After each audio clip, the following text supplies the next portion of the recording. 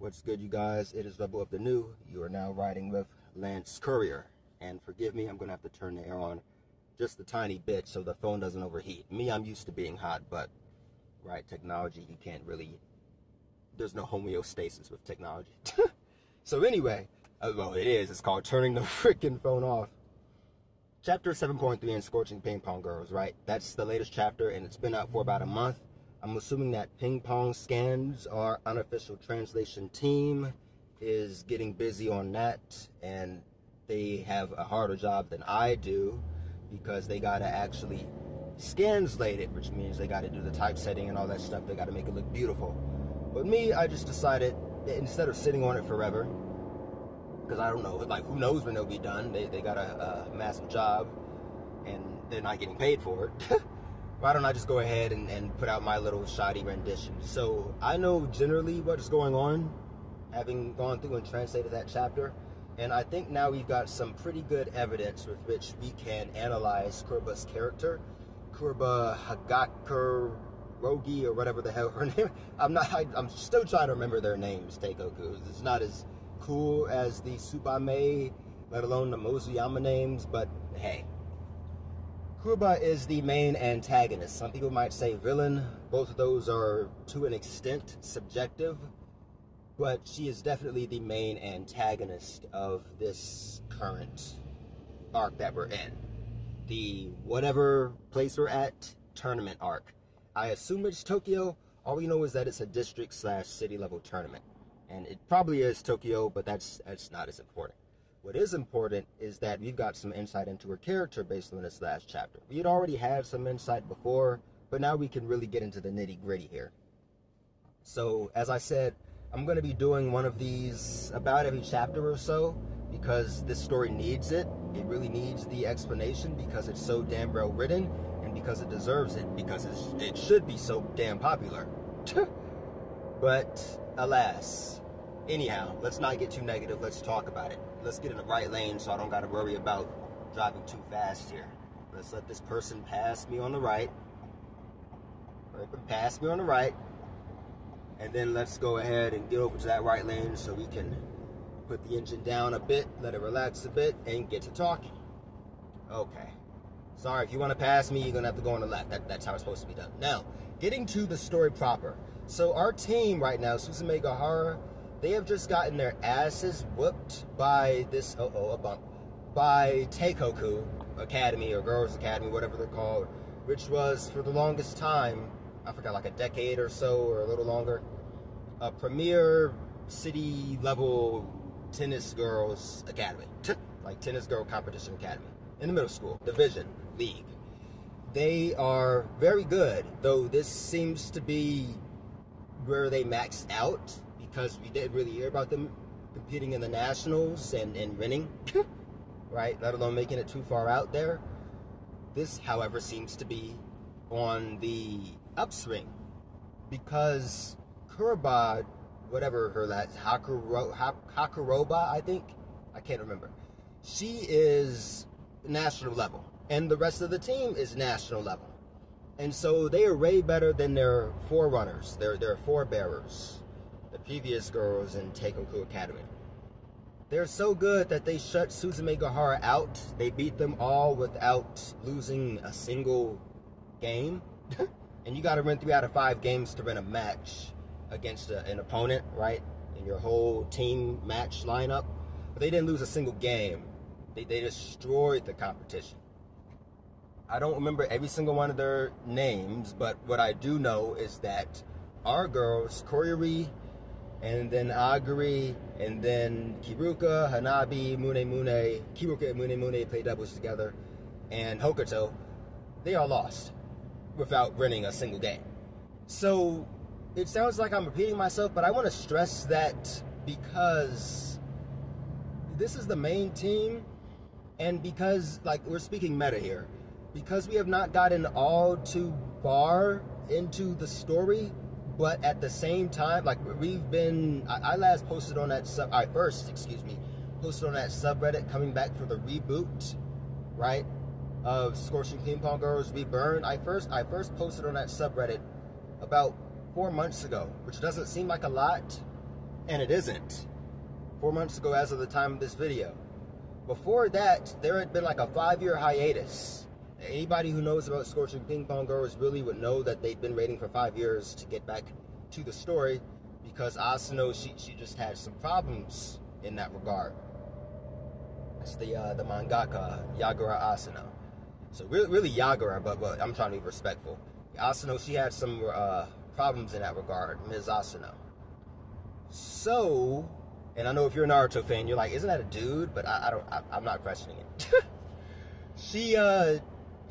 I don't even want to speculate about what went on behind the scenes, right? If you want to see with my speculation, go to the Reddit subreddit for that.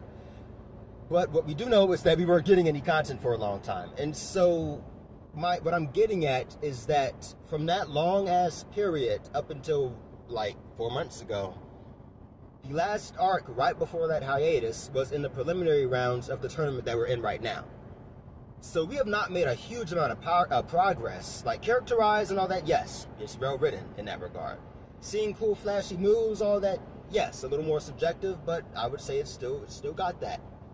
However, in terms of the plot, we have not gotten too far, which might mean a few things, but what I'm focusing on is that it's probably going to you might want to warn yourself inside that this might not be the longest story, because we are at the point where, like,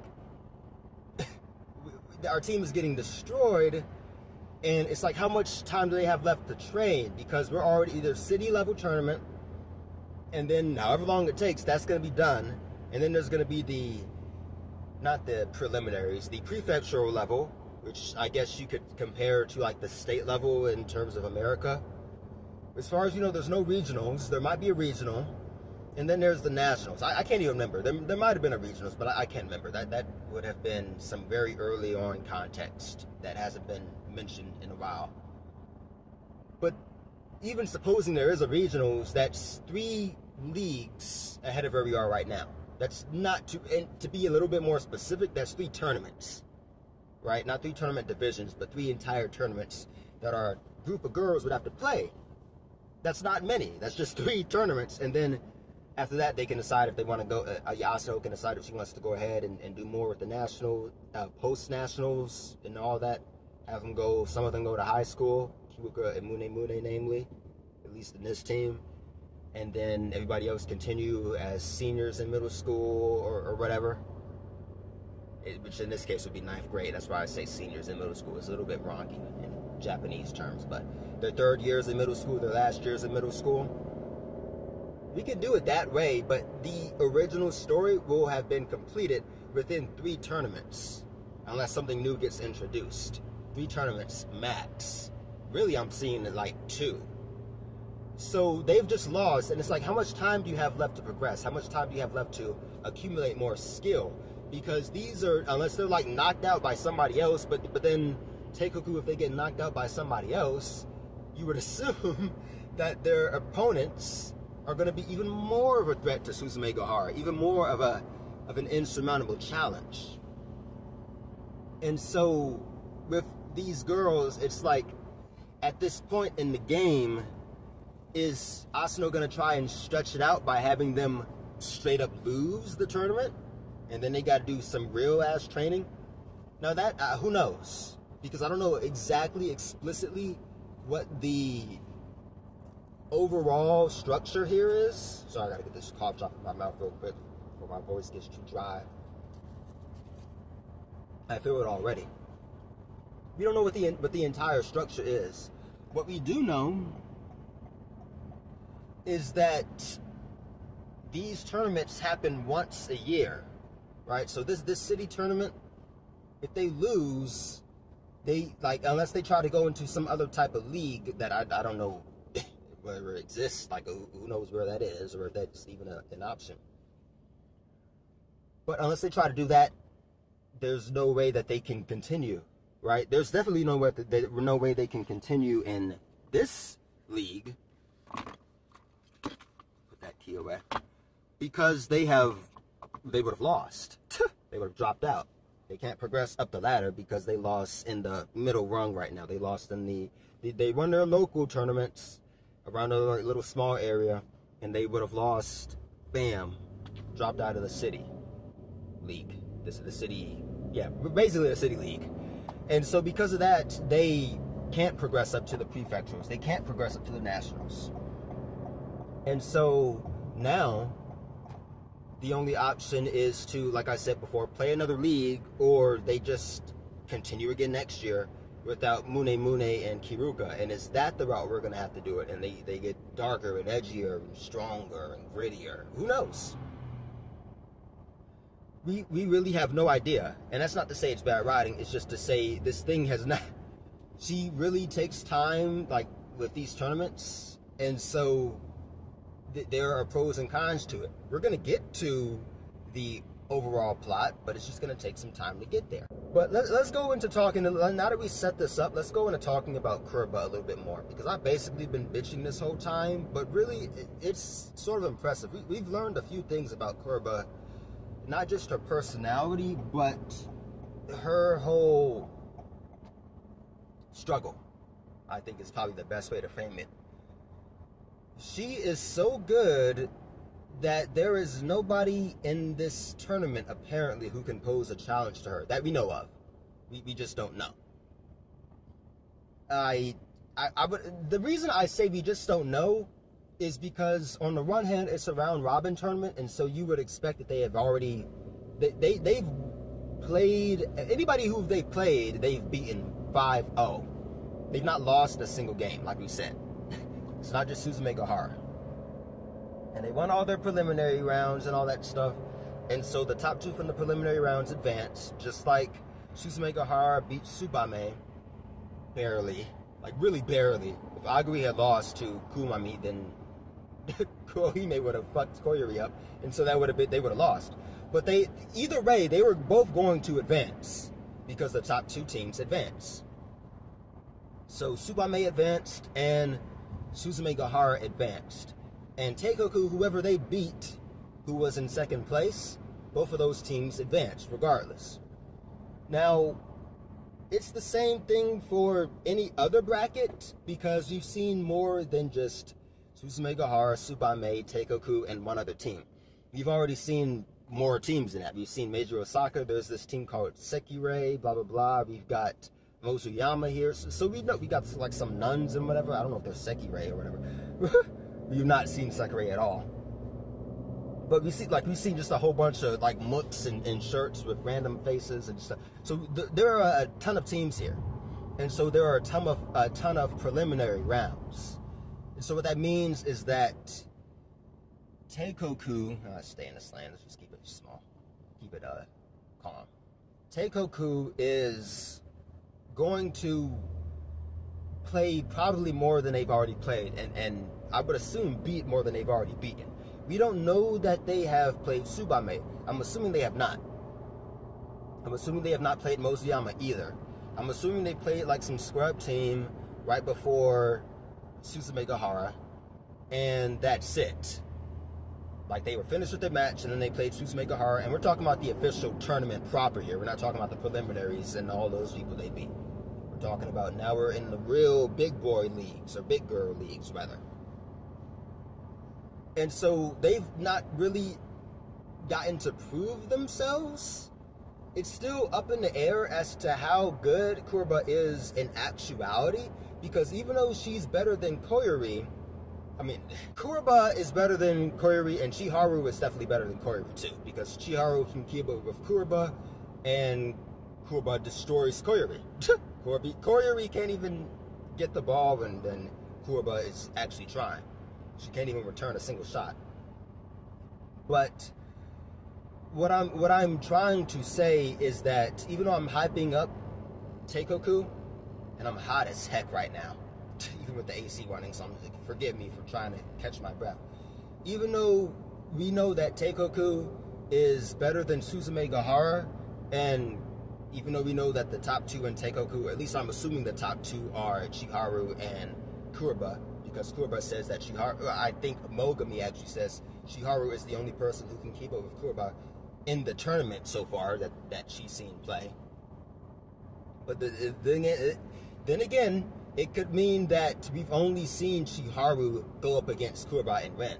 We haven't seen, or not Ren, but keep up with Kuroba. We haven't seen anybody else on their team, Teikoku Academy, go against Kuroba. We just haven't seen, I don't know, like Sakurogi or whatever, you know. What's her last name? Kuroba's last name? Did I say it was Hakurogi or is it Hakuroba or whatever? I can't remember. Sakurobi or Saku, the girl with the black hair in the bun style. Like her, we haven't seen her go against her. We haven't seen Hifumi go up against. Like, we haven't seen these people go up. I hate saying that name, by the way. That was a poor choice for a name. As a Danganronpa liker, I hate saying that fucking name. But in any case, I'm just trying to be a little bit open, right, Socratic with my reasoning and question things until we know for sure what the status is. Because we don't know as of right now. And yes, that technically is a plot hole. It's not a major plot hole, but it is a plot hole. We don't know. And it probably will be filled to some extent or another. We will know the entire pecking order. But for right now, we don't know it because we haven't really seen them play at all, really. You sort of seen Chiharu play. Wait, I smudged up my glasses. And we have seen Kuroba play, and that's about it. This bitch Kuroba is very much powerful. Regardless of exactly where she is in relation to anybody who we have not seen play, but we've seen play in the past. Like, for example, Kuri, the captain of Mochiyama. We don't know how much better she's gotten since Kuri whipped her ass and made her cry. We don't know how good Kohime is at all, let alone how good she's gotten since the last time we've seen her. We will make up for this embarrassment without fail, I assure you. We've not seen how good that badass has gotten. If she even needs to get better. But we know regardless. Gosh, that bitch is so cool. We know regardless that Kuroba is among the higher tiers in the tournament. We just know. Because I'm sort of cheating here, but I'm assuming that at this level, if you are around Kuroba, Chiharu's level, that especially Chiharu, since she's the one making this assumption that Kuroba is better than everybody, basically, and that there's going to be no competition until the nationals, that if you are around their level, you can just assume, right, like you can conjecture based on looking at the competition, how good the competition is. Let alone you got Mogami on your team too, right? Like, she's not actually playing, but she's reporting, so she's looking at the competition too. So, she's an insightful person. And among like all three of them, let alone anybody else on the team, they don't really seem to give a shit because they're so far above their competition that they can extrapolate that towards anybody else they happen to see playing, that they are above them. Right? At least the teams as a whole. That's where we get into the nitpicking as to whether or not they could be better than Tsubame, but are they better than Kohime, right, for example. But still, with all those caveats and asterisks put aside out of the way, Kuroba, it's pretty safe to say, right, I don't mind just going in and saying we're more or less speculating at this point because the thing isn't out yet. Like, the whole plot has not been unveiled yet. We're still in the middle of the early stages of the tournament. Right? Suzume Gahara have only played 2 matches, or has only played 2 matches. So that's, right, that's nothing. They've got to play, I believe there are 2 more teams in their bracket to play. One is Sekiro, and then there's like another team. And then or Sekirei, I knew I was going to make that reference by accident. One is Sekirei, and then there's another team. And good luck against Sekirei, because they did better against Meijiro Saka, the team that Suzume Gahara played first, than Suzume Gahara did against Meijiro Saka. Suzume Gahara beat Meijiro Saka 3-2, thanks to Aguri and Koyuri and Mune Kiruka, really, Kiruka probably, is always the one pulling Mune to competence. And Hokuto and Nabi lost. So Sekirei beat them 4-1, beat Meiji Osaka 4-1. So unless Suzume Gahara really pulls it together, which, who knows? I really don't know. I'm assuming they will, just by the logic of things. We want to see them play some more. Otherwise, they won't rank. Right? They won't be able to advance into the next round of things against newer teams.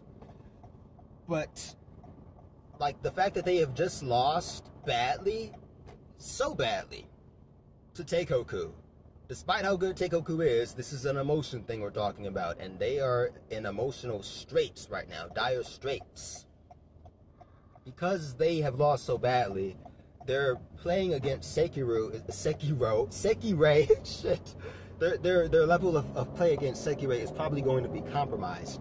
So I can't say with absolute certainty, or even near certainty, that they're going to win against Sekirei, who, as far as we have seen, based on the score, despite not having seen them play personally, is probably better than Suzume Gahara nonetheless, you know, without even having to see them play each other, just based on how they both dealt with Meiji Osaka. Now, maybe it's a matchup issue, and Meiji Osaka just matched up worse against Sekirei, or maybe it's because Meiji Osaka had lost to Suzume Gahara already. That sort of compromised Meiji Osaka's emotional state, and so they did even worse against Sekirei. We don't know, right? It could be like the same thing that I'm warning might happen with Suzume Gahara, because they had played Teikoku, and that could compromise their emotional state against Sekirei. So, getting back on topic to Kuroba, because I know I keep saying that, but I really want to lay this context around so we can sort of like glean some sort of hazy understanding as to where everybody relates to each other so far in this one round, this first round here, official first round of the tournament. But out of the preliminaries, they barely survived against Tsubame. They didn't even get to see Kohime play, and she probably would have destroyed all of them. Like, in all honesty, she probably would have. Like I already said right in the last videos. And then they barely survived against Meiji Osaka by about the same score. I'm sorry, dude, I can go a little bit faster than that. Let's raise this cruise control up a bit. They barely survived against Meiji Osaka by about the same score they had beaten Tsubame by. And then they get shut out completely by Teikoku. Now, they need to beat they need to beat Sekirei, and they need to beat whatever the next team is going to be. I don't know. We really don't know the name. And if they don't beat both of those teams, then they're not going to qualify for the next round. Teikoku, they're like, just, I believe Mogami said she's beaten everybody. Teikoku has beaten everybody already. I think so. And if not, then if Mogami didn't say that, Teikoku had beaten whoever they had played all by like 5-0. It's one of the two. The point is, regardless, they are a shoo-in for advancing to the next round. So they're going to advance to the next round. That's like all but assured, regardless of anything that we see them do until that next round. Who cares? Unless Asano does some real subversion fuckery, it doesn't matter. We've seen that they're going to advance. And riding that logic, Rave, we know that Kuroba is the captain of that team, and we know that Kuroba is the best person on that team. With all, like, likelihood. It's not, we don't know for certain, but it's possible, right? It's extremely possible. And she destroyed Koiri to the extent that Koiri couldn't even, when she got serious against Koiri couldn't return a single shot. Okay, we know this for certain. We've seen it. We also know that Chiharu was so bored by the competition, not just who she played, and she destroyed Aguri without losing a single game, but like the fact that she's looking at these other teams and there's like, nobody in this low-level ass city tournament can give us any sort of a challenge. And I'm going based on my translation, right? Because Ping Pong Skins hasn't had theirs out yet, so take what I say with a grain of salt if you really want to. It's up to you. But I think I've got at least some sort of a read on where we are with things. Chiharu is thoroughly unimpressed with anybody here that she has seen. Now, I'm imagining that she has mostly seen her bracket. So, Tsubame is not in her bracket. Neither is Mozuyama, but they can go across to different brackets and see what the competition is doing in their own, like their respective sections. Just like Mozuyama Kuroba's like, let's see what's going on with Suzume Gahara. And so after they had beaten their match, whoever they were playing at that moment in time, they went across to see Koyuri playing against Christine Christie and Major Osaka. So it could probably be the same thing with Shiharu and whoever else decide to go from the Teikoku team to see what their competition would be across the board. Point is, they it's like, we're not going to get anything here. We need to go to the nationals to get some sort of competition. This is one more caveat I want to add before we get to talking about Kuroba proper. I apologize. Just like what happened last year with Suzume Gahara, they did not need to win to go to the nationals. They didn't need to win the city tournament. They advanced pretty well up there because they had Kumami, and for a time they had Kumami until Kumami quit. And they had Shido. And so they had done so well up until the point where Kumami left and Kiruka was injured, and they lost Kiruka, that they could go and challenge Tsubame, and then they lost, but they did well enough to qualify for the nationals regardless. So we know that Kumami left before they went and played against Tsubame. At what exact point in time, we don't know. I want to assume it was during the tournament, but we don't know.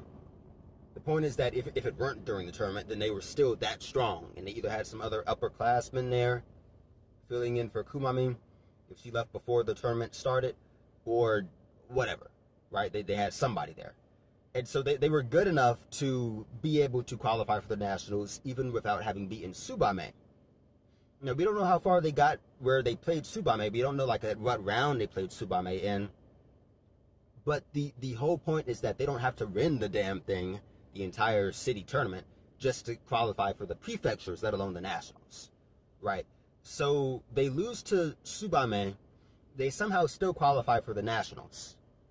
So they might have just flamed out in the prefectures because that's not mentioned. It really isn't. We know that Query made the semifinals of the prefectures with whatever team she was in, and we know that the furthest that Aguri and them got, Kiruka really, was, and Shido. They were the people in charge of that team, Suzume Gahara at the time. The furthest they had gotten were the city quarterfinals. Now, I'm going to assume that Shido wasn't able to play, and since it's like mostly Hokuto and her ilk and Hanabi and them, that they're not gonna qualify. They're not gonna do. Oh gosh, fucking Harvey Davidson. You can expect them to sound like shit because like she's dealing with a bunch of scrubs now on her team. She can't really get that far up there. She can't get to the prefectural level. However, whatever happened, it was still good enough for them to qualify for the nationals. So this is how it could be. Nationals can be open enrollment and anybody can come in and qualify. Or nationals is like so low bar, subjectively speaking, that even as poorly as Suzume Gahara did, which is just making the quarterfinals of the city levels, that they were still able to qualify. We don't know. I just don't. My inclination right now is that I'm not feeling too worried about their being able to qualify for the nationals. Doing well in the nationals is a different story, let alone the remote as Antarctica possibility that they are going to win the nationals. For me right now, that is completely off the table. Like, if you can't get past Kuroba, who is definitely national level, but if you can't get past her, you're not winning the unless the draw opens up significantly, you are not winning the nationals. And so I'm not even going to entertain that for a second right now. What I will say is that Kuroba, as to whether or not she can win the nationals, that's a different story. Kuroba is at the point right now to where nobody that she has played has been a challenge. She's played Jumanji in the preliminaries, the finals of the preliminaries, and I'm assuming that team, I can't remember the name of her team. Jumanji's team was like second place, so they have more than likely advanced because they were in the finals of the round robin preliminary format, and so they're going to be somewhere in this tournament right now, the main official city tournament. We do not know whether or not they are going to be played against, but safe to say they are not a threat to Suzume Gahara, or like Suzume Gahara is a little bit more of a who knows, but for Teikoku, probably not. Because Teikoku just crushed them.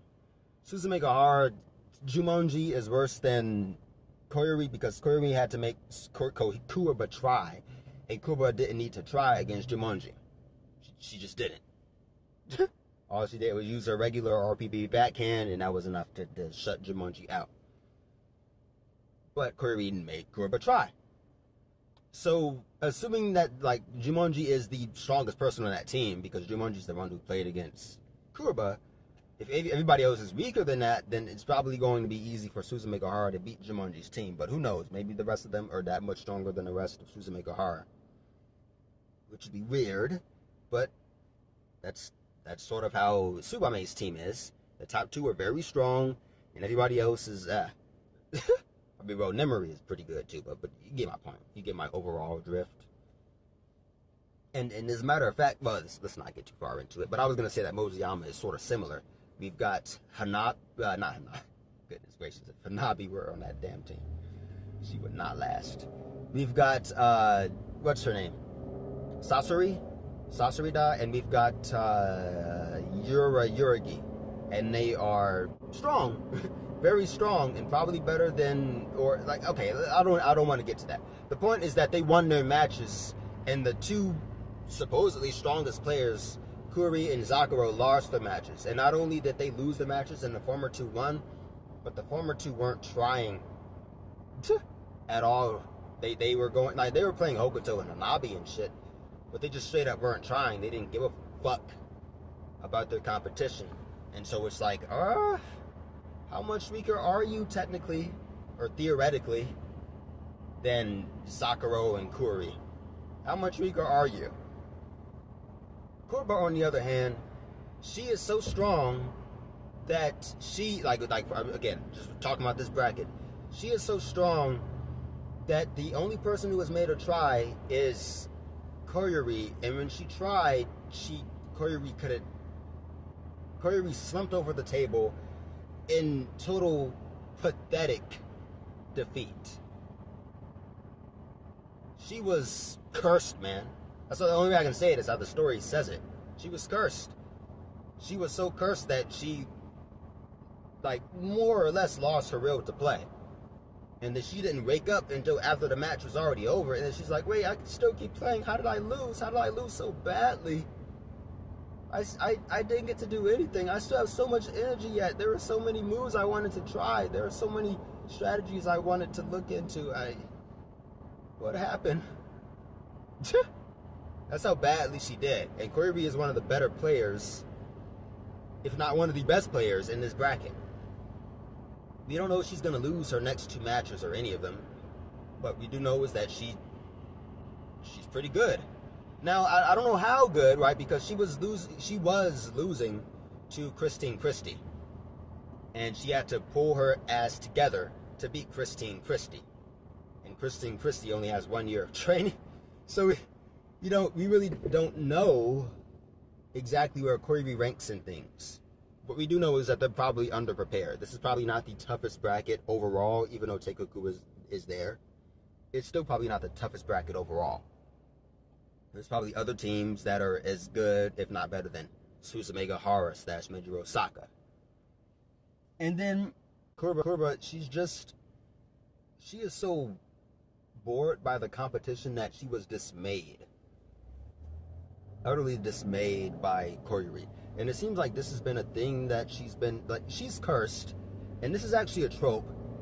It's like, I forget the name of the trope, but it's the I'm so good that I'm just dying for a worthy opponent trope. This seems to be only countered by Chiharu. At least that's what the narrative is saying through Mogami so far. That there is only one person that she's ever run into who can keep up with her to some extent. Not even beat her, but keep up with her.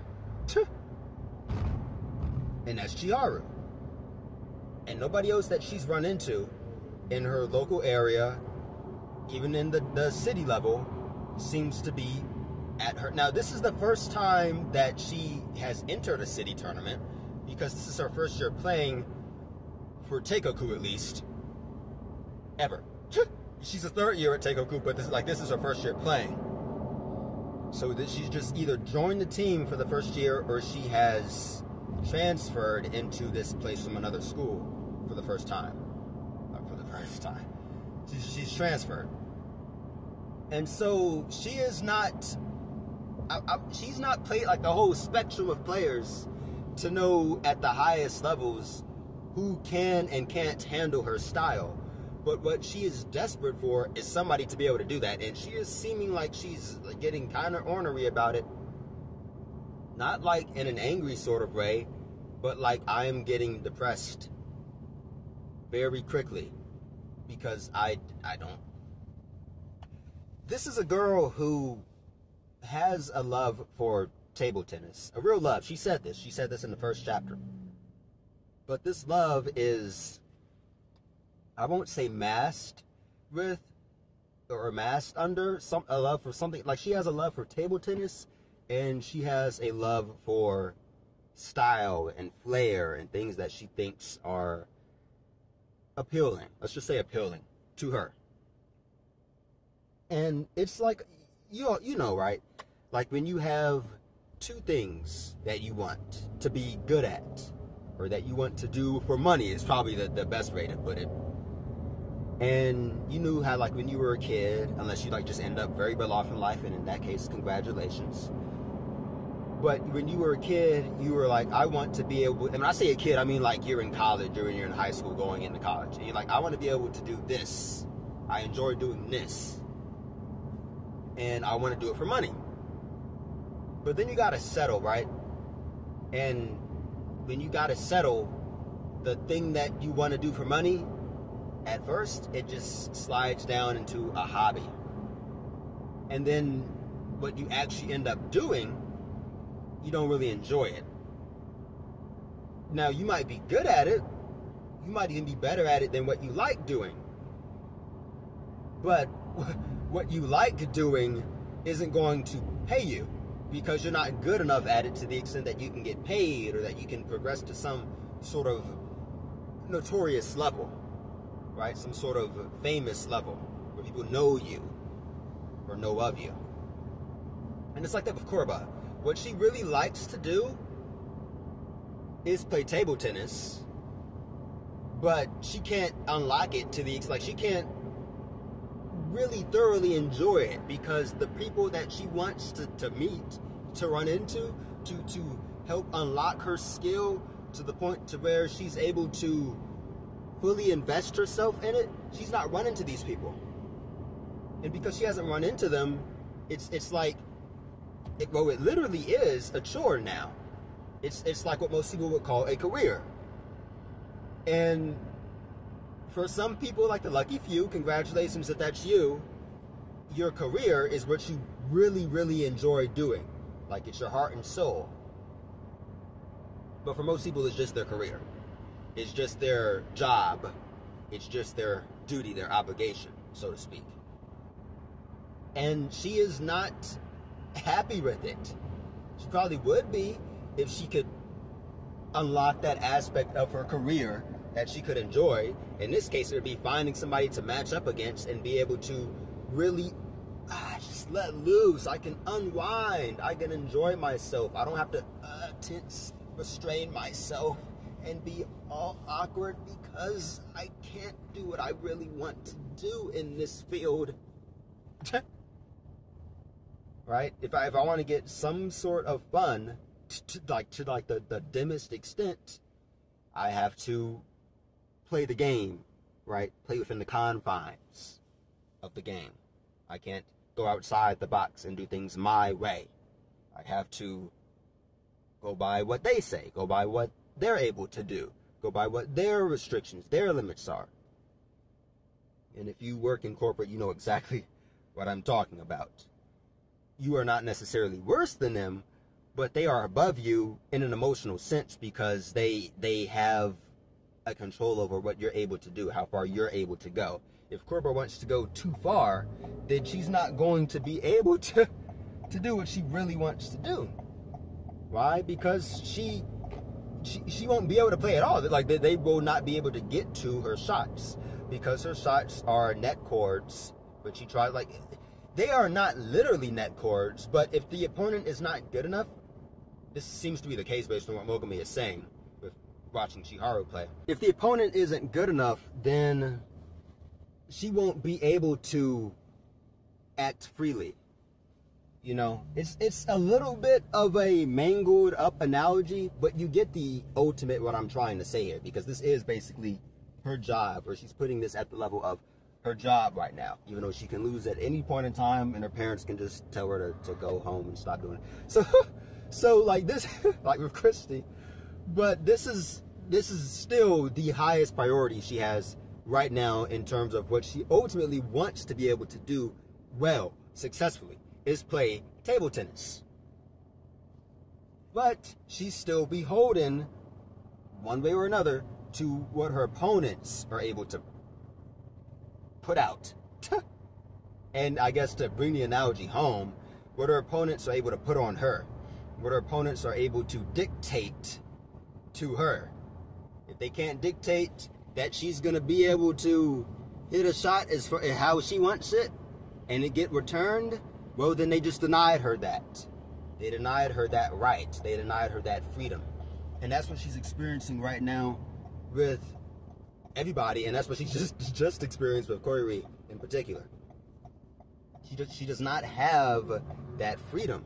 She does not have that, well, there's no real point in trying to emphasize it anymore. You can get what I'm saying. But she basically doesn't have the authority. But the premise is very interesting, because normally what you have in fiction is you have a character who is just, I was looking for a threat and I couldn't find a threat. I couldn't find a worthy opponent. I couldn't find a worthy challenger. And so finally you can be the one to light the spark in my heart, etc., etc. Kuroba is like that too. I'm not trying to say that this is completely bucking the trend, right? But first of all, she has Chiharu.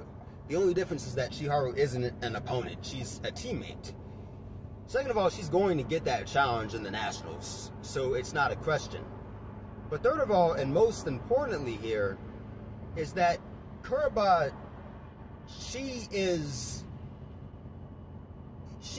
the reason that she doesn't hold back is because she's partly blaming herself. Let me rephrase that. The reason that she holds back, I should say, is that she is partly blaming herself. She doesn't view her brand of table tennis as good enough to win matches, but it doesn't mesh well with what she likes, her style, right? Her flair, her to go back to the hobby thing, what she enjoys doing. She enjoys looking good. She enjoys people who look good. She enjoys people who are cool, who have an excitement factor to their personality, who have ambitions and goals that they try to achieve and don't give up despite the opposition. Kuroba herself is not like this in terms of table tennis. She has resigned herself to, some people might say she has resigned herself to hitting net chords. But it gets to like the layman, it might look like that. But it goes deeper than that, because this is Yakura Asuna. This is Scorching Ping Pong Girls, damn it. What she has really resigned herself to doing is not being good enough. Not being good enough to keep the ball high. She hits extremely flat, and so it's much more likely for there to be a net chord if the opponent cannot keep the ball up. It's like a rate that's constantly pressing down. It's like, as a matter of fact, trying to do a rep. And if you are good, you're going to be able to keep doing that rep, keep holding that rate, and keep pushing it up. And you know, bringing it back down, but not letting it fall on you, right? Not letting it fall and crush your chest. If you are not good, well, let's go a little bit at a time. If you are middling good, right, by her standards, then you're going to be able to do it for a certain amount of time. You can do your reps, and then you get tired, and then you'll have to, like, you know, let it sit on your chest or whatever, or you can ideally put it back on the rack, but you can't go anymore. And that's more like a Chiharu. She can't go anymore. She eventually gets scored on. But she can tangle with Kuroba's net cord inclining shots. She can tangle with those net cord tendency bound shots. You know what I'm saying? They have the inclination towards being net cords or extremely flat trajectories. And she can keep the ball elevated with counter topspin or extremely precise flat angle to where the ball doesn't hit the net when Kuroba does her retaliatory shot. If you are below that level, however, which is basically everybody else that we've seen or heard of, who's played against Kuroba at least, then you get that rate and it's just too much for you. You can't hold it up, and so it crushes you. You can't keep the ball going up when it's your turn. And so Kuroba herself being the allegory for the rate, she just, did I use that word right? But she is the symbol for the rate. Well, I guess she's not trying to represent, but whatever. She is the rate, right? And so in that analogy, she crushes Koyuri because she's too heavy for Koyuri to lift back up. Or even more precisely, her shots are too heavy to lift back up. And she's like, here I come. She's excited. She's like, I can finally unleash, I can just, yes, I've been waiting for this moment. And then Koyuri fails to hit it back because her shot wasn't strong enough in the first place. And then Kuroba's shot dies. It goes over the net, but it dies, it hits the net cord, and it dies. It just barely hits the tape of the net, and then it dies on the other side. And then she gets a little bit saddened. She hits another shot. The same result. Her excitement dies further. She hits another shot. Dies again. She hits another shot. It dies again. If you read my translation, or if you already know Japanese, then you will see that when she is addressing Koyuri at the end, after she has won, she is not rubbing it in Koyuri's face. She's not like, I beat you, or she's not, you couldn't handle it. She's nowhere close to that. She's like, I hope that you would be the one to save me from this curse. Why? Because she doesn't trust herself to. And this dude named Fable, he's like, all the girls got to be saved, and that's subjective. So you can make an argument for that because it's subjective. But in Kuroba's case, while that is true, it goes beyond they have to be saved by somebody. It goes to the fact that Kuroba doesn't think she is good enough to vary her style. She's not good enough to, if you are that nice, then you're going to be Sasorida compared to Hanabi, right? I'm not saying Sasorida could I'm not saying she can beat Kuroba. I don't know. We know that she's not lost a game that she's played in this tournament because they are all that fucking good in Mozuyama. They're also national level. But what we do know is that Sasorida versus Hanabi is a bigger gap than Kuroba versus Koyuri. Not because Koyuri can't return Kuroba shots, that doesn't even follow the logic, right? Because I said it's a bigger gap, and if Koyuri can't return the shots at all, at least Hanabi can return Sasorida's shots, so Sasorida should technically be a smaller gap, a smaller discrepancy in skill against Hanabi compared to Kuroba and Koyuri. But no, it's a bigger one because Kuroba isn't able to play all willy-nilly how she wants to and toy with Koyuri so that Koyuri can do well and still not have a chance. If Kuroba doesn't go all out, then she gets what happened with Jumonji, and Jumonji starts scoring on her, or she gets what happened with Koyuri, and Koyuri starts scoring on her, and she loses games.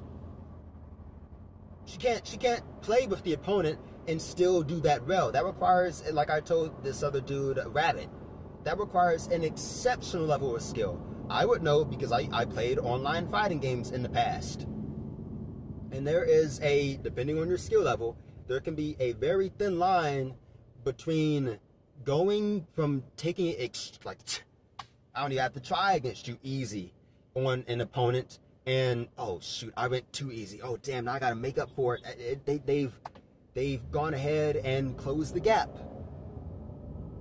because either I messed up, lapsed in concentration, or the opponent got energized to where they were like, they pulled out some unknown factor of strength that I had not foreseen, or my play style was still constant even then, and like I tried to vary it up, but I had some intangible tendencies, some subconsciousness that I couldn't foresee, and so they were able to read me, and now that I'm trying to turn up the heat, they can still hang with me a little bit more, and now I'm feeling the pressure, or I'm just straight up feeling the pressure because I'm putting more pressure on myself, and so I'm getting nervous, and I'm making mistakes because of blah, blah, blah, blah, blah, right? It's way harder, and Kuroba doesn't have that level of skill to where she can go not all out against Koyuri and still not have to worry about it. She has to go all out, and when she goes all out, she's not good enough to where she can go all out and hit a whole bunch of lobs and hit a whole bunch of drop shots on purpose that don't like hit the net and die, because that's considered rude, but like to like just die right over the net, like right past the net, or to go ahead and crush the ball and Koyuri just can't return the sharp angles or the heavy pace that she's hitting, right? She's not at that level. With Jumanji, she was at that level. She could play however the hell she wanted to play because she was that good with the RPB. But with Kuroba, with Koyuri, she has to hit those, not net chords, but regular flat shots. I'm not going to make this light, and there's no point in trying. She is not going to be able to do anything but hit those regular flat shots, because if she tries to do anything else, then Koyuri is going to, through the implication anyway, like she's the one saying it herself, Kuroba, she's going to crush Kuroba's attempts. And that's why Kuroba had to, in the first place, go all out. There was no way that she could beat Koyuri without hitting the same rudimentary, ugly shots, playing the same rudimentary, ugly game, depressing, boring, generic, to the extent that there are people saying that, and it's not just you, Rabbit, when you're seeing this, but like you know, watching this, right? Watching this, you might think that sounds boring. She's just hitting generic flat paced shots, like no angle on them, no upwards trajectory, no loop, right? No curve, no chop, no side spin or anything like that.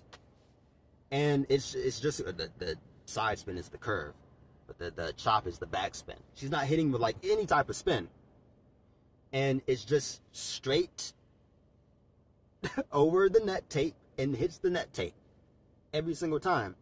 You're hearing me say this, and you're like, an opponent who does this is very boring. And Kuroba would agree. She's boring. Her table tennis is boring. Her, like, when she actually wants to play, it is boring. Which might be like, okay, well then just don't go hard on the opponent then in that case. Well, like, that's the catch-22. If she's not going hard, she's going to lose. And this is what I predicted would be her personality like 2 chapters ago.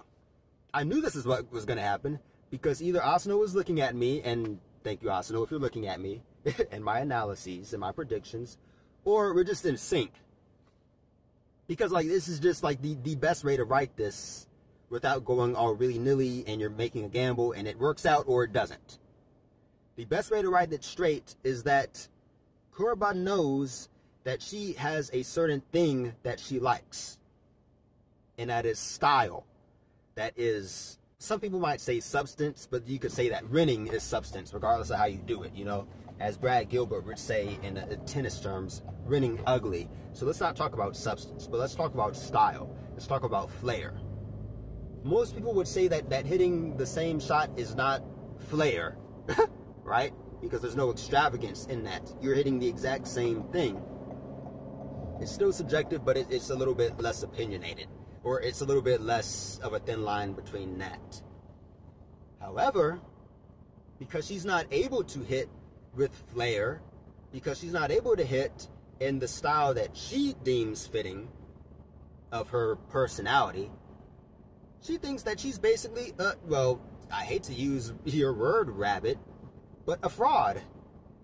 Not because she's using net cords and that's like cheating or whatever, but to an extent, yes, it makes it too easy, but it also makes it so that neither her nor her opponent can enjoy the game.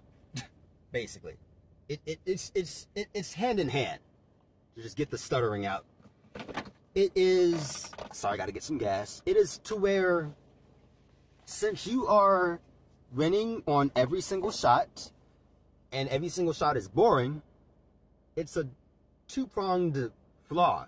You're hitting boring shots over and over again, and you're killing the mood for the opponent and yourself if they're not good enough, like Chiharu. And two, even if they are good enough, right, you can't do any better than this. You can't do but to rely on hitting those shots that you don't like to hit.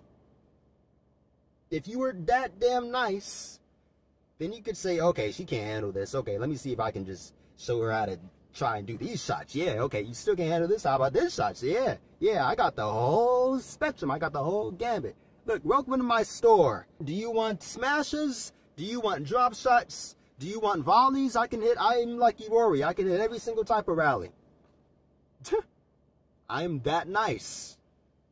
I can hit it on the damn edge of my freaking paddle. I can hit it straight up like this. And you still can't return it. You see how damn good I am? But no. She's not like that.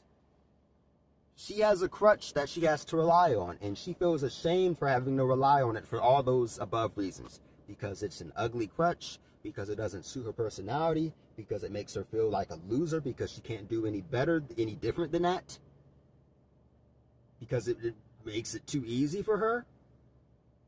And I'm going to suspect, though this hasn't been brought up yet, but I'm going to suspect because it is a hole in her game.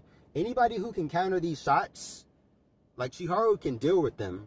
We haven't seen her counter them yet. But anybody who can counter these shots is going to be able to beat her very easily because she doesn't have any alternative when she's going all out. Now again, with winning ugly, you can start to play below your all-out standard. That doesn't mean you're playing worse. It just means you're not doing what you would normally do when you are exerting close to 100%, let alone 100%, let alone more than that of your energy. It just means that you're sort of diddling around. And you can diddle around and you can win against the opponent that way. Just like troll around and hit some shit they would never expect. And she could do that, but there is a higher likelihood, the higher level opponent she plays, that if she tries to change her style and she's not used to changing her style, especially because she's not going all out and doing so, because when she goes all out, she can only do one thing, then the opponent is going to be able to counter her variants that much easier. Because her shots, I would assume, are weaker, because they're only so strong now when she goes all out because they're just straight flat. Flat, as hard as possible, just crush the ball so fast that if the opponent can't keep up the pace, it hits the net, her shot. She just crushes the ball. Just straight up wallops it. Bam, bam. But like anybody who can deal with that, she's going to have to try some different shit.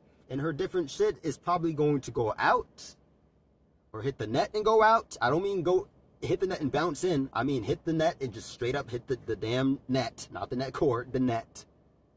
Right? Not the tape, just the straight up net. And it's out. Or it's going to be like they're going to crush her shot. Because she's hitting without confidence, / and or she's hitting without power. Let me get my damn gas. Okay, so the car is pumping, and don't do what I'm doing, just going in and out of the car while the car is pumping. That's very unsafe. And if you have to, then touch the metal to destatikize your hands or whatever the word is. But you see why this is interesting? This is interesting because, yes, this is the I am looking for a worthy opponent. Oh, woe is me. I can't handle it without the Homer, basically, from Valkyria Chronicles. Woe is me. But at the same time, she's blaming herself. and she views herself as a failure. That's why she doesn't mock / condescend Koyuri as she goes away after having Koyuri on the ground, just because she realizes, oh, it's done pumping. She realizes that it's not just Koyuri's fault, it's her fault too. That's why she wants Koyuri to be able to, quote unquote, save her, or anybody be able to save her. It's because of the fact that she knows that she can't do it on her own. She can't on her own save herself, which means, in layman's terms, she can't on her own play any better than she's already playing. That is her max, and she doesn't like what she's able to output at her max, and she wants somebody to beat her. And this is where it gets a little bit iffy, because it's like, once they beat her, then what? Is that going to be able to change what you can do? I wouldn't assume so. Just because you get your ass beat or lose doesn't mean that you are going to be able to change up your style or improve at all, right? Let me get back this gas. It doesn't mean she's going to be able to improve. So it's like, what is she looking for? That's what I need to know more about Kuroba's personality. What is her end goal here? Once I know that, then we've got a complete character. You can always add more depth to it, but then we've got a complete character. Because what it seems right now is that she's trying to commit suicide by cop, so to speak, and she's trying to go to some other better player, preferably, I guess, early on, but presumably he's going to have to be at the Nationals, is what we're going with right now, to check her, like just straight cuff her, stop her, handcuff her, and beat her style. Beat her all-out netcord style. It's not technically a netcord style, but that's what it ends up being for weaker opponents anyway. Like her flat hitting. And once that happens, then what? Like, because she says that she wants to be able to... Actually, you know, now that I'm thinking about it, there are two different goals here. Unless she was straight up lying to Mogami. She told Mogami in Chapter 0, remember in Chapter 7.3. So we've got a lot of time to develop personalities here, but it hasn't really come up in between. She told Mogami, when Mogami was interviewing them, that she wanted to, Kuroba told Mogami, that she wanted to go ahead and win the Nationals and then bring their flair to the Nationals and make the Nationals stand out.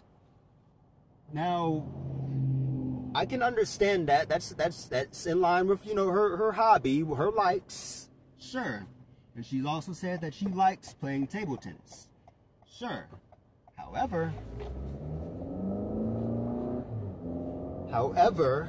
she does not seem to mesh with what Chiharu has said Chiharu has planned for them.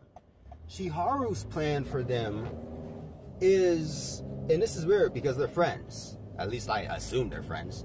Chiharu's plan for them is like, we really don't know. It could, I would not be surprised if they weren't friends like that. Just like Kohime is not friends with her group, except for maybe Kumami. But Chiharu said while Kuroba was asleep that like, it's weird because like Japanese doesn't have pronouns. So we don't know if when Chiharu is saying this, I mean they do have pronouns, but you can get by in a sentence without saying the pronouns. Just like sort of like you can do it with like Spanish. You can just say like vamos instead of nosotros vamos or whatever. You can do that in Spanish, you can do that in Japanese, you can do that in some other languages where the context is there and the rules of the language allow for it.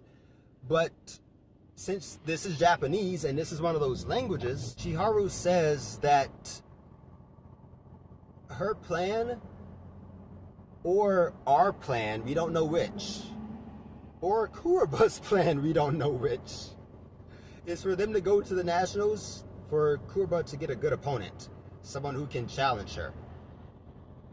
That's not beat her necessarily, but challenge her. But we don't know if this is what Kuroba wants. It could be what Kuroba wants.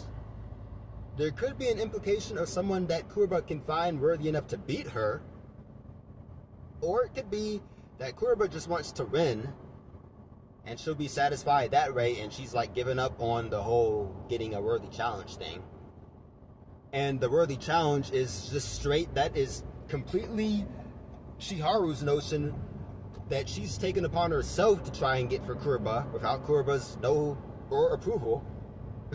Like without her knowledge or without her agreeing with, like, that's what I want for myself. Because she feels bad about Kuroba. Because she feels bad feels bad for Kuroba. The fact that Kuroba is so cursed and feels so sad that there's no one who can give her the joy that she wants out of table tennis, which she's worked so hard at. And where she's topped at this level. At this level of variety.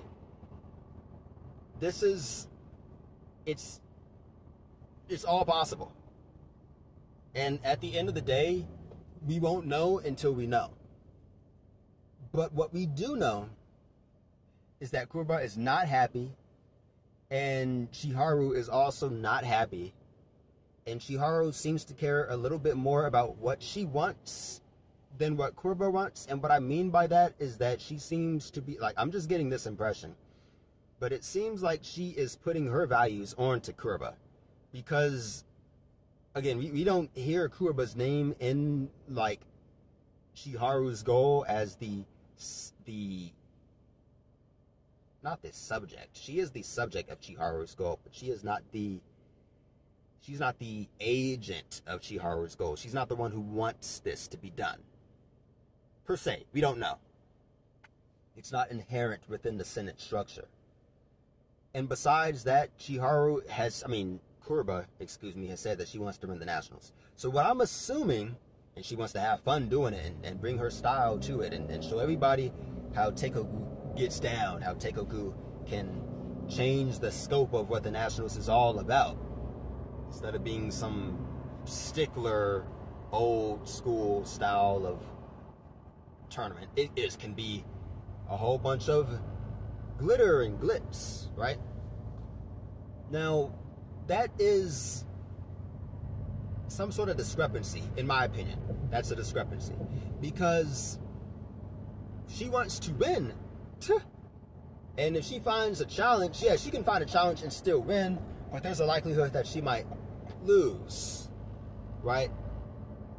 Now, I'm still just speculating there, so who knows? But my assumption, plus the fact that Chiharu was being a jerk to Kuroba, and Chiharu was, after she not beat Kuroba, but like she played Kuroba so hard that Kuroba fell asleep. Kuroba won, but Kuroba still was worn out and she fell asleep. And that is like played for jokes, but she still made Kuroba fall asleep. So Chiharu is no joke, right? And we also see that Kuroba has limits because Kuroba fell the fuck asleep. Like, it's played for fun, but we see at the other side of the spear that Kuori goes way harder than that when she's training with Sakura and whatever. And Sakura goes way harder than that, let alone all of them. And then they get worn out and shit, except for Kuori and Sakura now. But, and Sakura in the past got way worn out and shit, but they didn't fall asleep. I guess Sakura died that one time, like they were playing around and they had her die, but she then they never they didn't go to sleep, straight up to sleep. Like, I'm so worn the fuck out that, and Kuroba never did either in the past, from what we saw, right, the past scenes. She has trained to death to master the RPB, and we never saw her slumber.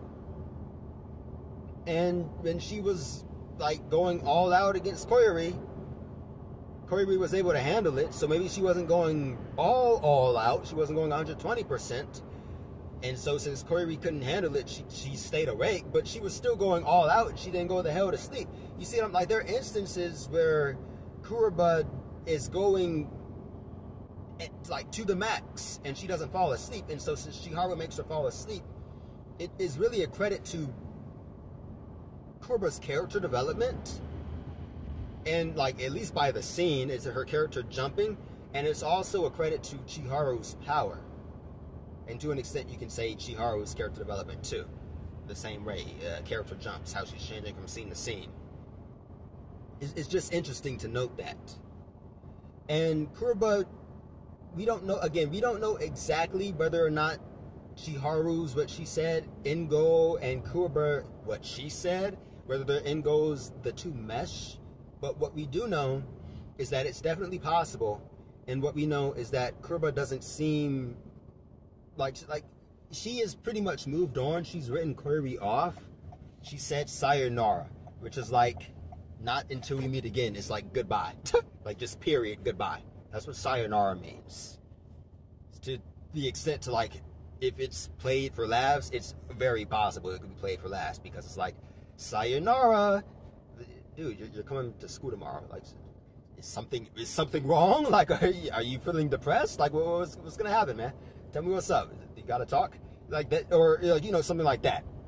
It's like something that somebody would use when they aren't too familiar with the language, and they like if you're saying in French, you're gonna say, instead of j'ai fini, I finished, you're gonna say je suis fini, I'm finished. On some Romeo Juliet shit, some Shakespeare shit. Like, I'm going to commit suicide, basically. Or in other words, I'm done for. It's sort of the same sort of vibe. Which is to say, she doesn't expect to either play Suzume Gahara again, because they're that much better than Suzume Gahara. They don't even think that Suzume Gahara is going to beat anybody else. And they're not going to see him ever again. Because it's a round robin. Otherwise, you would see them again, even if you just beat them. Even if you beat them badly, you're going to see them again. Or it's sayonara because she doesn't expect to play Koiri, like, just and get any sort of satisfaction. And so it's like an emotional sayonara. It's like, whatever, there go my hopes for you, goodbye. Either is possible, but she's, like I said, she's written Koiri off one way or another. It's like, I'm done with you. You're not my savior. And it's not in a condescending way either. It's like, it sucks that it had to happen this way, but you can't handle me, and I don't know how to change myself, so let's just move on. I'm sorry. That's how it is. It's a damn shame, but that's just how it is. And when you really think about it, it, on the other hand, does give hope, because she hasn't looked down on Koiri to the point that she's not interested in dealing with Koiri ever again, because she's condescending Koiri. She's not doing that. It's based on Koiri's skill. And so Koiri can get better. And even if she were like an asshole about it, Koiri could just go back in and take Kuroba out and stick it to Kuroba that way. Sure, that could happen too. But now it's open to the point to where it's like, maybe Koiri can go and talk to Kuroba. Maybe Koiri can go and hash it out their differences, or see exactly what is bothering Kuroba to a greater extent. Get the full picture from Kuroba, or from somebody on the team. Probably Kuroba, though, would let her in, into her feelings a little bit more likely than anybody else. Probably.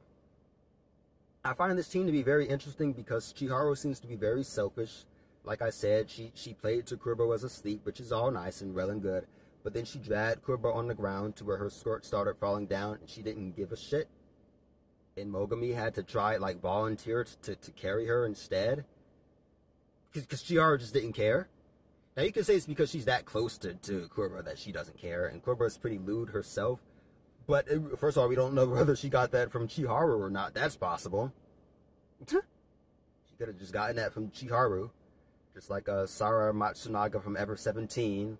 Got the ninja from You is her name. And then like it could also be that, like, she's just, it doesn't matter. She's just a selfish, I wouldn't say asshole, but she's selfish because she's not considering how other people might view Kuroba in that state. Right? And she seems to want Kuroba to find somebody good more so than Kuroba to feel happy with herself.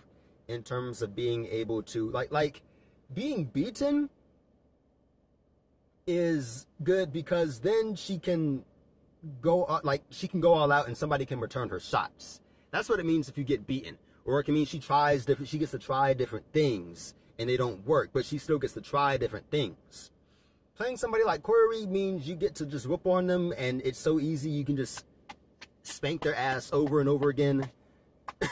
You know, no difference in how you spank them. They're still gonna cry. Right? There's no need to get the belt. You just, what belt? I don't have a belt. Who cares? I'll still whoop her and she's still gonna cry. You know? No, that's probably not the best analogy, but it's like literally, like, I don't know. It's like, I'm trying to not to be too rude with my analogies, but it's like, I can't do anything different, but who cares? Because, like, with this, it doesn't matter. It's like some really good tennis player in a local league, like recreational player, ripping up on some kid, like some 12-year-old kid who's not playing to try and go into the juniors or anything strong, you know, anything good. And so since he's not a good 12-year-old, I don't mean Echizen, but I mean like any real life good 12-year-old would fuck up an adult league player. Because he's not a good 12-year-old, the like 4.0 tennis player or whatever is going to crush the 12-year-old, but they want to get better. And so like their shots suck, and they know they suck, and they're not really feeling any sort of gratification by beating the little kid. They want to play somebody who is stronger, who can teach them potentially, or at the very least, through losing, they might find out something about how to tweak their game somehow. Even if when they go all out, it's still the same type of shots, but they might, like the intangibles, how to feel with certain raid during a point, how they respond when they're losing, how they can try and think differently, or try to handle their emotions differently, or how to change their positioning a certain way. And then maybe that can do something to their shots a little bit differently, or how to try and read an opponent this way. And that way I can, through, not clairvoyance, because that's thinking ahead, but through perception, get in the game that way. But if it's just like some fucking nobody that you're beating up on, you're not learning anything. You're not going to be able to improve your game. You're not going to be able to resolve those difficulties that you're having. And so she can't. You know? That's the issue here. That's what makes it way deeper than I'm pretty sure most people are viewing it. She just can't. Because she has the problem. It's not Kuroba's problem that she's lost. I mean, it is, but that's to her. But for Kuroba, that doesn't got shit to do with Kuroba. I mean, it does, but Kuroba's not going to be able to fix that. If Kuroba were good enough, she could fix that on her own, regardless of Kuroba, and still whip Kuroba's ass.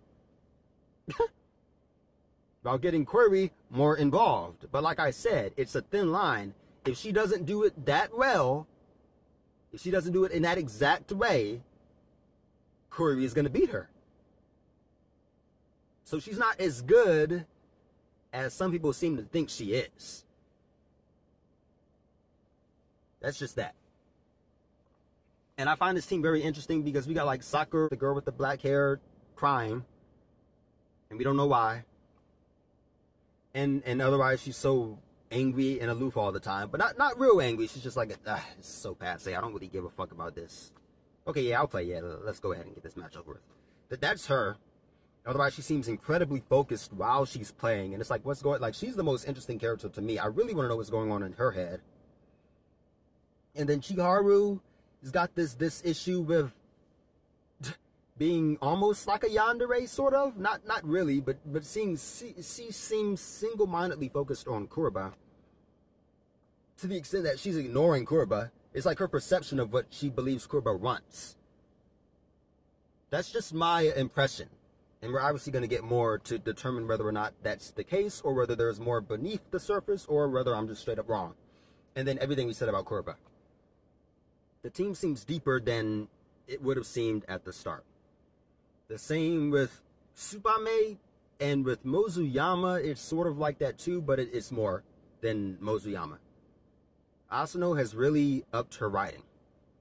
I believe that this team has much more to it, Teikoku, than even Tsubame. The big players in terms of character depth and Tsubame development were Kohime and Kumame. And that's 2 characters.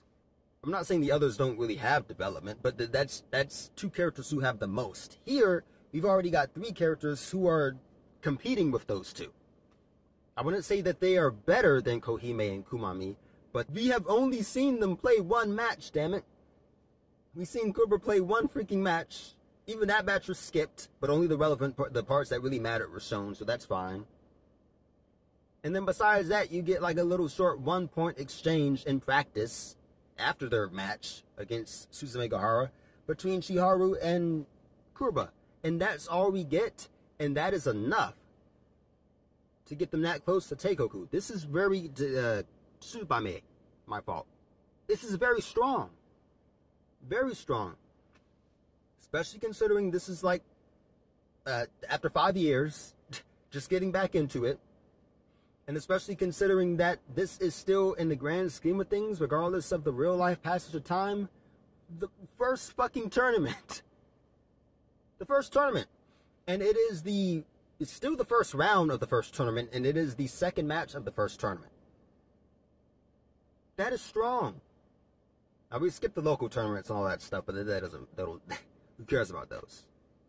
If you really want to count those, and you would count, I guess, the Mozuyama versus Suzume Gahara, that is a local tournament match, but like it's not a tournament, it's just a scrimmage thing. It's like a scrimmage match between 2 schools for the fuck of it. Just for fun. And there is development there too, but now that we are in the first official tournament match, we have the preliminaries, and then we have the match against Meiji Osaka, and most people did not understand Christie at all that I have seen. Here or in Japan, they did not understand Christine Christie. And I'm thankful for Asano for just doing her thing and not trying to address them. And then and Moromo too. Moromo counts for that too, because Moromo and Christine Christie are sort of linked. And then after that, we've got this thing, this ram with Teikoku. Just ram, smack shoot.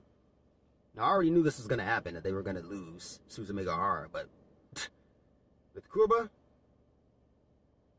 I didn't expect, well, until I saw the match, until I saw, like, the first part of the match, I didn't expect that she would have this much depth.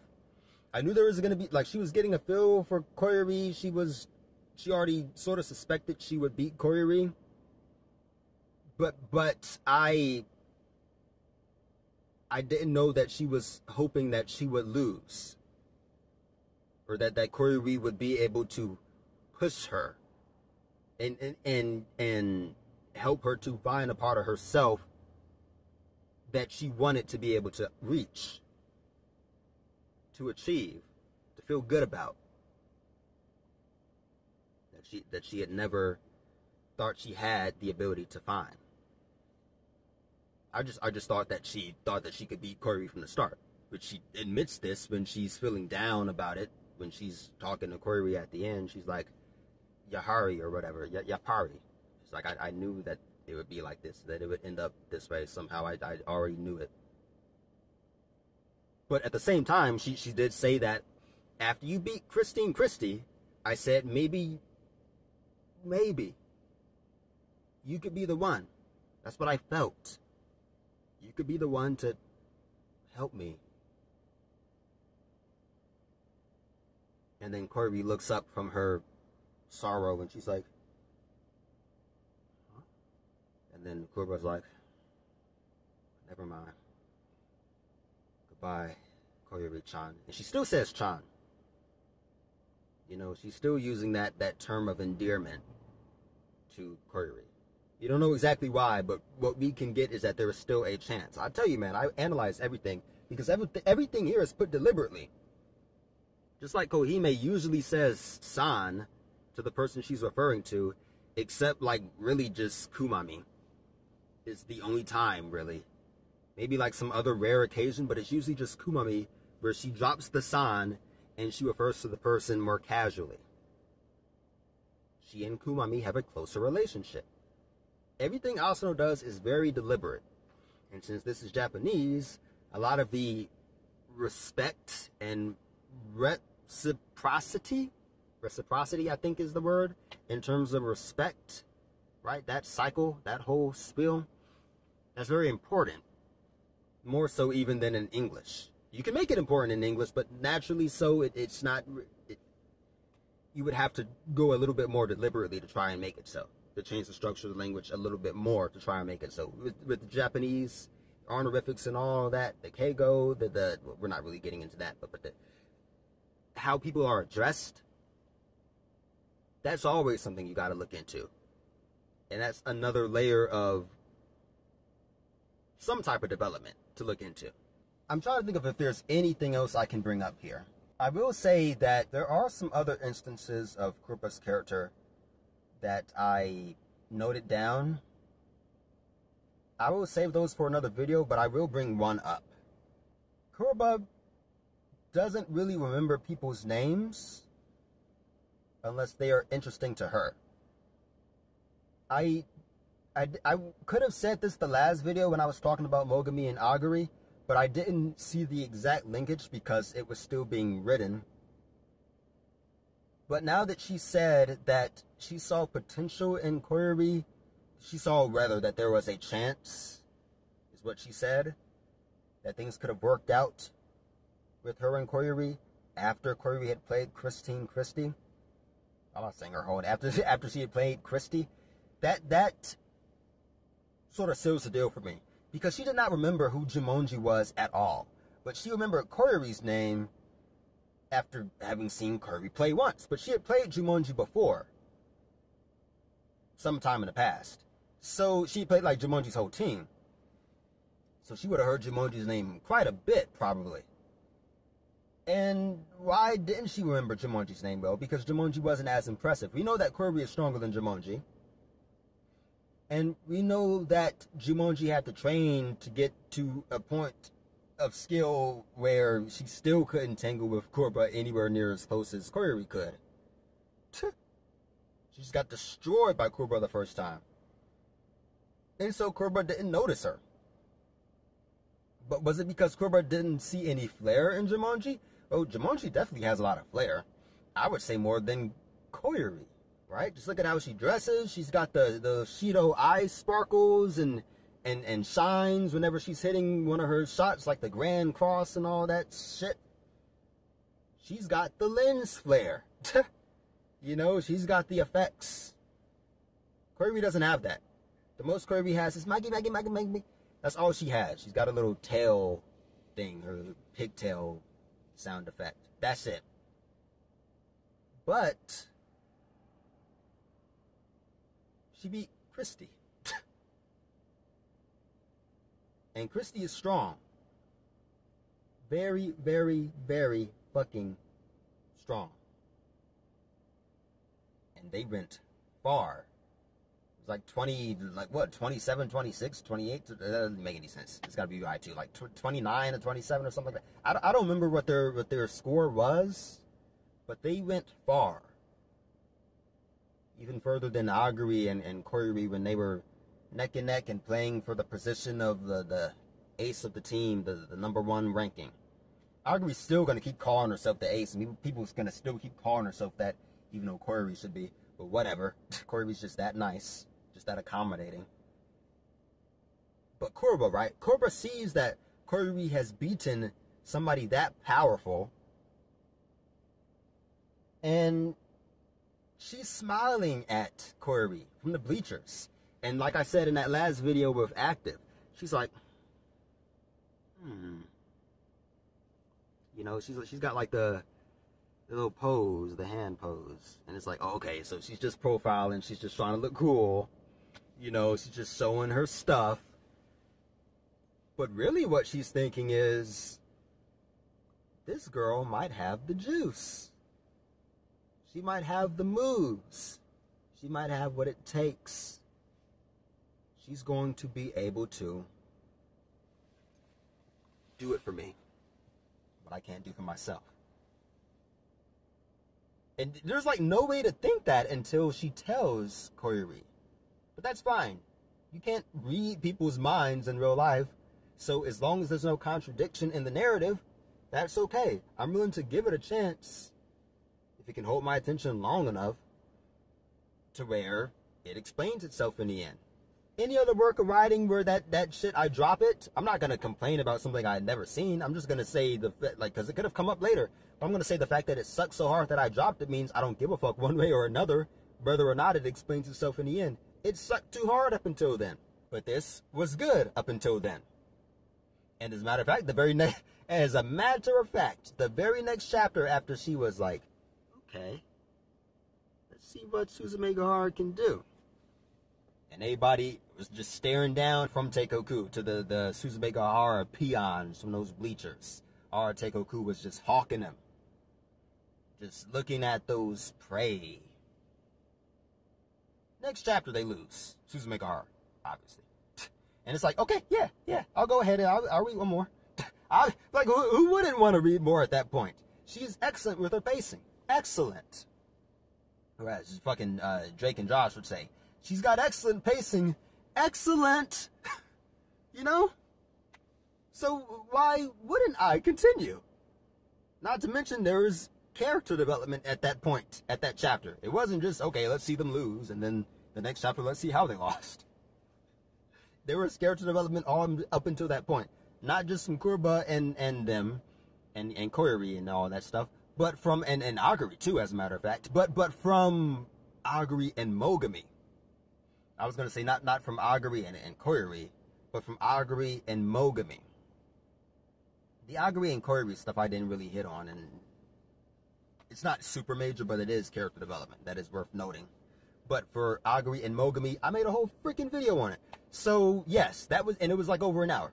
That is real character development between the two of those girls. And so for that to be, like, I guess you could say filler, if you want to put it that way, sure. But that's some real good filler, man. Some real good filler. And then we get the actual match. And then we see Koyori winning. So then you want to say, what happened? How did she lose? You just see that she won in the next chapter. And then we see how she lost. And then we get a little bit more development. And that's 7.1, 7.2, 7.3 are a little more development right now. And it's paced excellently, man. It's paced so excellently that I know that we're going to find out more about this team. We're going to find out more about them to the point to where this might end up, I would say this maybe is now my favorite manga of all time. In the past, I would have said Madoka Magica, the different story. Let me just see what they're going to do with Hanabi.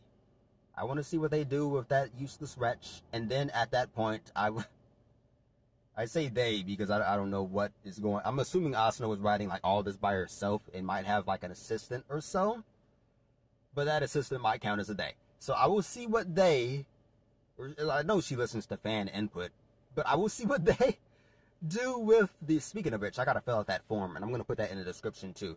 There is a form that you can very easily Google Translate that where you can leave your feedback on how her latest chapters are. You can just type in the name of the chapter you're talking about. And she looks at them. And I'm presuming she looks at the subreddit too, and every other place. And so because of all that stuff, and the fact that she's a good writer naturally, like just evidently, this team is going to be a great team. And this tournament is going to be a great tournament, provided no extenuating circumstances arise. And this is probably going to beat out Madoka Magica, The Different Story, which is such a great manga that I had it above every anime I had seen ever, including Yu Yu Hakusho, until Scorching Ping Pong Girls came out. So for a time, it was my favorite work of fiction ever. But this whole series, man. Anyhow, she has seen something in Kuroba, or she had seen something in Koyori, rather. And this is a bit of selfishness, too. Because she wanted to appeal to Koyori through their playing, but regardless. And she had a mask on. She wasn't really saying what she... I won't say a mask. not in the literary sense, but she had an emotional mask on. Right? She wasn't hiding her feelings behind something else, right? And she wasn't trying to put up a front, but she wasn't revealing how she really felt. And so emotionally, she was behind the wall, so to speak. But through the playing, she wanted Koiri to save her. She wanted Koiri to help her. And that's why she recognized Koiri. That's why she acknowledged Koiri. That's why she knew Koiri's name before she even played Koiri. She just was skipping through the hallway with Koiri. She was, she was spending legitimate time with Koiri. She warmed up with Koiri. She gave Koiri the time of day, man. And it's because she wanted something out of it.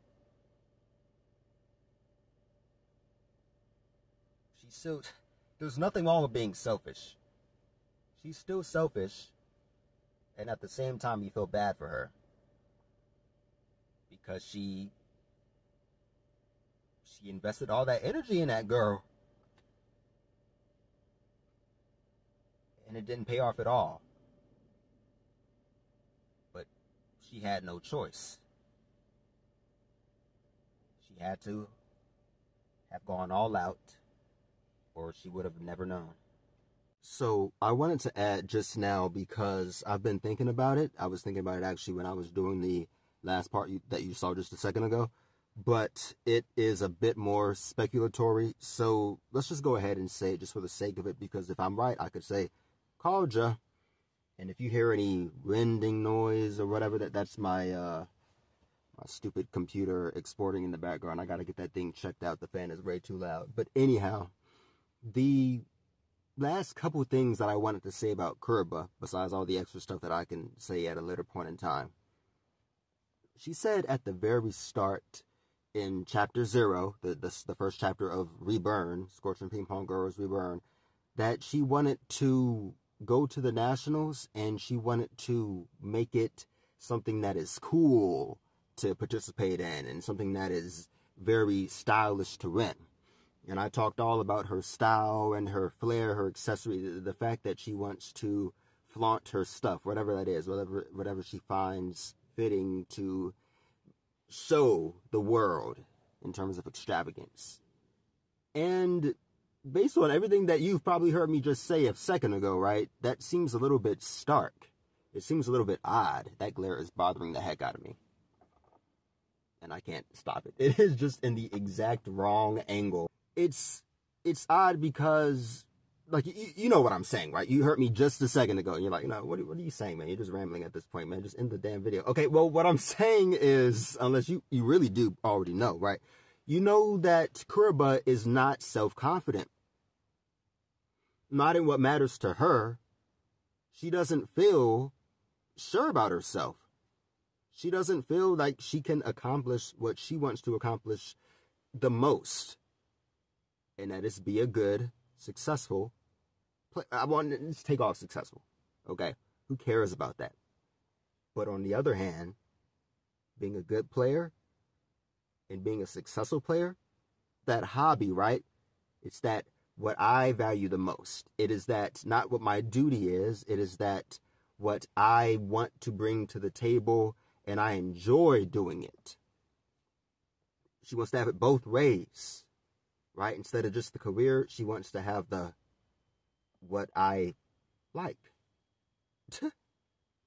And unfortunately, it seems like she's trying to, just like I was saying, mask the end result of her winning and not being able to win how she wants to win with, I'm going to dress up and we're going to have all these poses and she's going to compose the lyrics and we're going to have this great choreographed scheme going on and a cool name, Burasawa and whatever group name. It's all to mask the fact that she is not comfortable with how she is as a player. Even if she succeeds, she doesn't think she's good. And so the most she can do is to try and put all that other stuff, that other flash and no substance in the same room, even though they're not going to commingle, right? They're not going to commingle because they aren't necessarily, I mean, in her heart, right? I'm sorry for just saying like this stuff, like I'm just expecting you to know it, but I'm just like going offhand because this is speculatory still. But they're not going to commingle within her heart. I want to emphasize that. Those two most dear passions of hers are not going to coincide at the same time within her inner soul. It's not going to happen. So far, at least, that's not what she believes is going to happen. And so the most she can do is tack the flash onto the success. Because she cannot have success in flash. She can't have success as a table tennis player in doing everything that the best table tennis players that now I'm totally speculating, that she looks up to can do. And when I say the best that she looks up to can do, I mean not necessarily Hayabusa and who won the last year's nationals, but I mean like the pros, right? The people who can really do it all. She can't. She's stuck at a ceiling. And she's like, well, if I can't achieve in this measure, then, hey, an achievement is an achievement, and I can at least bring the next best thing to the table nonetheless. So it's a bit of, as modern dayers would say, cope, right? It's a coping mechanism. And really what I would call it, because it's the same thing, but I don't like using that word. But what I would call it is settling. She's settling for second best. And it's really sad because when you think about it, well, subjectively sad. But the reason I find it sad is because when you really look at that chapter and she's doing well against Jumonji and she is soaking in her fans' glory, support for her, you really think about how she's trying to escape how she feels about herself. Because her life is table tennis. Otherwise, she would not have vied for it so heavily for so long. Put so much time and effort and energy into it. It's not like, oh, I suck at this, but hey, I got this stuff. I got everything else I did. Right? It's not even I got the results that matter because she wouldn't be going this far to try and go to the nationals and find some sort of challenge in it. She definitely wants a challenge regardless, right? But she wouldn't be trying to go to the nationals and find some sort of challenge in it like Chiharu was postulating. And she also wouldn't be going to the nationals and even before that, going to the cities pressed as hell to find somebody to beat her. At that stage, worrying about that at that stage. She is desperate, man. She was trying at the lowest stages to find somebody. You see what I mean? And then doing all this, this is just my theorizing again, but doing all this dress up and crap. If she felt comfortable doing it anyway. Right? She wouldn't have to try and bring that to the nationals and really just be extra about it. You know, that's like where I say extravagant because she's being extra. She's being way too showy. She's being way too gaudy with how she's flamboyant. It's like, oh, look at me. Look at.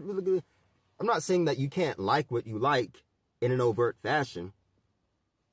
But as most people would assume, and me as well, I'm in that number, she might be overcompensating for something. And she's telling Mogami, last point, that she worked so hard, right? If you read that chapter 0, you see her. She say that she has worked so hard to master the RPB, and Mogami is literally crying. I was going to say basically, but she is literally crying because she was not able to do it despite having worked so hard herself. But the difference is that she gave up and Kuroba didn't give up. However, even though she did not give up, she can't do any better. Mogami, she stopped. That's her current state of mind, is that I stopped. That's her belief. And who knows, if I continued on, maybe I could do more. Maybe I could achieve greater heights. Maybe I could accomplish greater things. Maybe I wouldn't have become such a disappointment to myself in the realm of table tennis. But Kuroba is different because Kuroba did give it her all. She did achieve as much as she could achieve, and she did get all the fame that she could try and get, and in her level. And apparently this is the most she can do. This is her max. And you can almost imagine it as saying to Mogami, unless this is like going to be a complete retcon, and Asano did not think of this, and I will be able to tell Asano, if you're watching this or you got somebody watching this, whatever, I'm going to translate, I can tell if you're bullshitting us.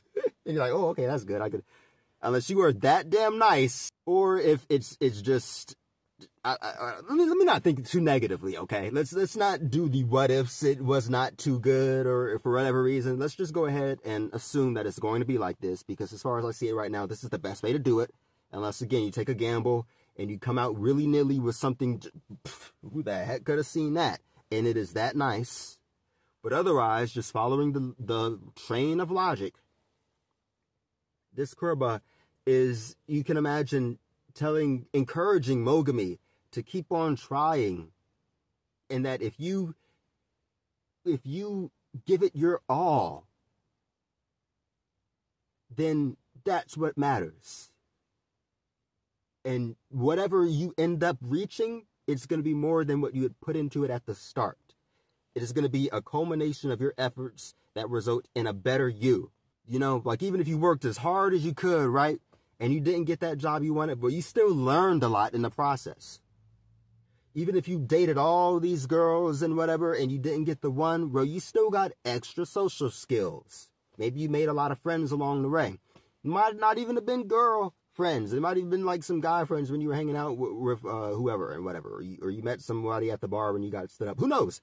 Like, literally, I'm trying to look at the worst case scenario. It's not really the worst case scenario. The worst case scenario is one of these incels go and shoot up the bar where you're at. But I'm trying to look at the worst case scenario in not so deadly terms, and you can still find a positive within it, right? I mean, even if you want to say deadly terms, I don't know about the afterlife, who knows, right? So, like, what I'm trying to say is that Kuroba, right, she is saying that she has worked so damn hard, and, well, Chiharu is really saying it, because Chiharu is like, oh, I love Kuroba, I love you so much, but really, she's not gonna say it like that, but that's, you know, that's what she's thinking. But Kuroba is affirming it. She is confirming that she had practiced that hard.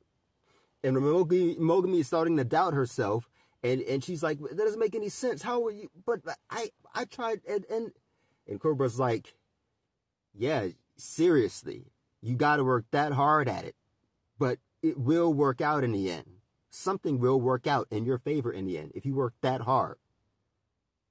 And is that always the case? No, but you don't gotta be pedantic with it. Obviously, any person who's been through life would know that if you try to work, not someone gives you shit, but if you try to work 100% at every single thing, you are not going to get 100% back in every single thing. You might not even get 50% back of what you put into it. In equivalency, you might not even get the knowledge. You might just like, well, I did all this studying and I failed the tests and I can't even remember what the fuck I studied for. And you got to think about what you're grateful for. You know, you can go the all-encompassing route and say you're grateful for, like, the life you were able to lead, to just be able to try and learn stuff. Or maybe it's something that you don't even realize, like you were exercising your brain, and so you added a little bit of time to your lifespan, right? Whatever it was going to be beforehand, you know, all things considered, right? Everything consistent. Then you did some work, you know? You might have eaten some brain food. You might have gotten some better sleep. You were definitely working your nervous system harder for the good than it would have been before. It's some sort of optimistic quality, some sort of positive nature, right? No matter what. But at the same time, Kuroba, what she really wanted, she couldn't get. And she's going on like, if it doesn't work out, you know, that's a shame, but when it does, it's so cool. But I'm damn sure, man, it is all just the front, man. It is all just the front. Because either she's retreating to that mask of what she's trying to dress up as, right? Stylize herself as. Stylize. In other words, she's doing a bit of... I'm trying to do a completely different word. But when I say dress up, I mean this is a veil. I mean she is not this type of... Well, when she's this depressed, she's not that showy type of person. She realizes that she's just plain boring and a letdown to herself, right, in her eyes. And so all that coolness, she's either like just straight up lying about it and just trying to encourage monogamy, or she is in denial about how she really feels about herself. And so she's trying to postulate, she's trying to pretend as some one better than who she actually is. She's a pretender. I don't know who she's trying to be, but there's definitely some form of what people would say imposter syndrome, because she does not feel comfortable within herself. She feels as though she is cosplaying her ideal self, who as of right now, unfortunately, it doesn't look like she can ever attain that person she wants to be.